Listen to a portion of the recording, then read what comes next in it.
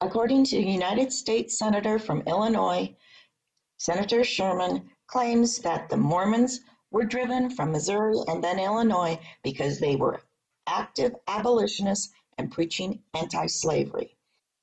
Have you ever heard that? I've never heard that.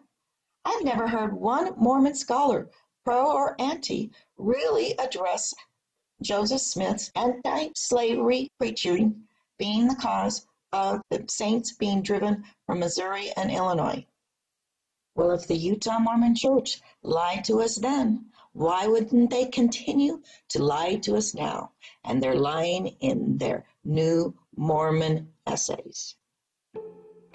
Yes, those new Mormon essays that are being used as talking points to dismantle and asset strip the Utah Mormon saints. Can you imagine that a century and a half of Mormon scholars writing about Joseph Smith have failed to even mention the most burning issues that defined ministers of Joseph Smith's ministry?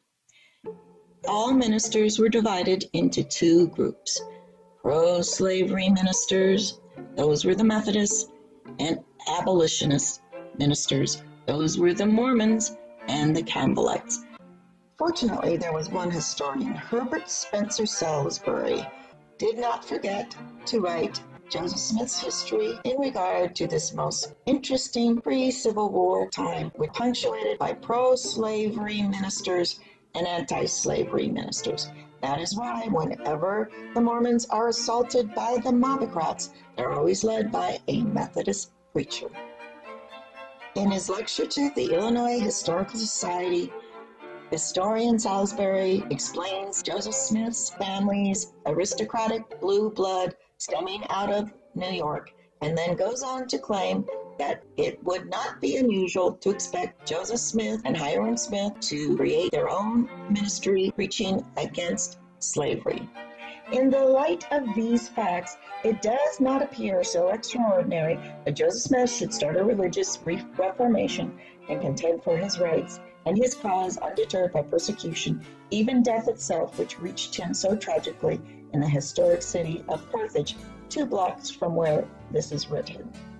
This is written by a Senator O.F. Berry in his lecture before the Illinois State Historical Society, pages 89.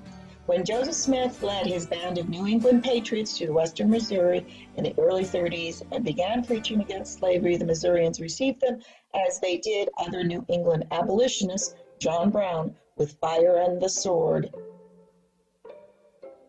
In the meantime, they were preaching against slavery. It is sufficient here to say that it is not strange that talking and preaching against slavery, as they both did publicly and privately, they roused the enmity of the Southern slaveholders.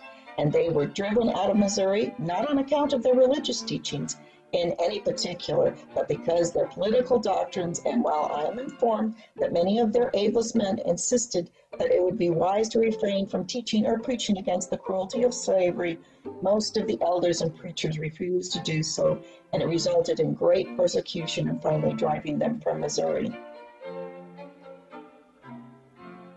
From there, the Mormons came to Hancock County, which were headquarters for the Mormon Church in 1839 to 1846. Senator Berry's ablest researches are in particular in contrast. Remember, this is a senator from Illinois himself. The abolitionists were not tolerated in this state because they were mostly Southerners and were pro-slavery. Just as the abolitionists were not tolerated 7 years earlier in Princeton, Chicago, a few places, Elijah Lovejoy, the New England abolitionist, was killed by a pro-slavery mob in Alton, Illinois, 7 years before. Joseph Smith was killed at Nauvoo by a similar mob. And Carr tells it in the Illini that Owen Lovejoy, in preaching against slavery in Princeton, Illinois, was in danger of assassination. Colonel Carr further states that the Eastern abolitionists, although men of education, were feared by these pro-slavers in Illinois.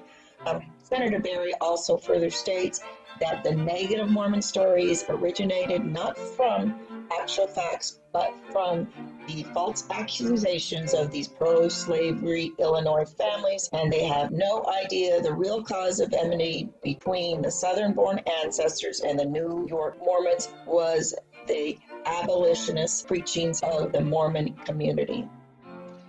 Well, I believe a U.S. Senator from Illinois and the Illinois Historical Society make it very clear. The Mormons were run out of first Missouri and then Illinois for their anti-slavery preaching and activity. Have you ever heard a Mormon scholar refer to this as being the cause of the Mormons being run out of Missouri and Illinois? Well, I've never heard a Mormon scholar say this. Can you imagine that all these Mormon scholars have failed to address this most historical movement during the 19th century, which was civil war and pro-slave states and anti-slave states, and the division between religions that were identified either as anti-slavery and pro-slavery. And Joseph Smith was an anti-slavery minister. Can you imagine? What are they trying to conceal? What are they trying to conceal? They're trying to conceal that they destroyed the Joseph Smith Church, infiltrated it with Brighamites who were pro-slavery, fooled peace-loving, civilized Mormons into moving out to Utah and turning Utah into a slave state. They moved out from Illinois. Illinois was a free state.